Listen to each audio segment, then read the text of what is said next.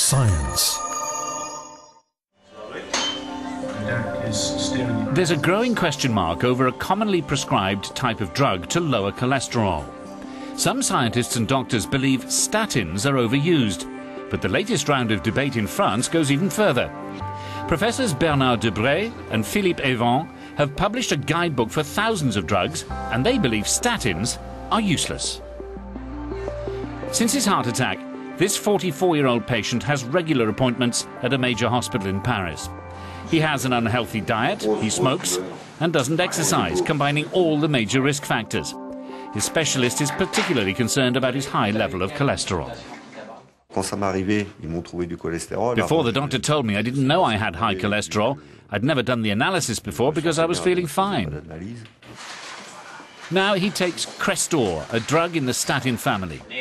Despite the controversy, many doctors still believe they prevent high cholesterol levels and cardiovascular problems. In coronary patients, that is people who've had a heart attack or angina, statins not only reduce the risk of having a recurrence, but quite simply, they lower the risk of death, or more accurately, put the risk of death further away, and raise the life expectancy of these patients in a quite significant manner. Statins are among the most prescribed drugs in the world. In France, they're used by at least 4 million people, costing insurance companies €1.5 billion a year. The French Drug Regulation Agency believes they're an important weapon in a doctor's arsenal. These drugs have been extremely well scrutinized for side effects, and anyway, there are not many drugs that can reduce mortality by 10% like statins. But not everyone is such a fan. Renaud de Langlade heads several companies in the field of advanced electronics.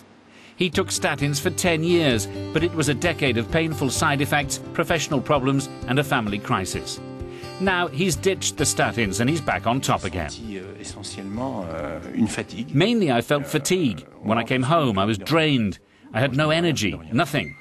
And when I say I had no motivation, I mean none whatsoever. In the morning, when I was back in the office, I wasn't 100% with the clients. But when I stopped the statins, even before I started exercise again, I felt much better. 10 times better. No more anxiety or stress, no more troubles, and I could sleep. I returned to the normal work rate I had before.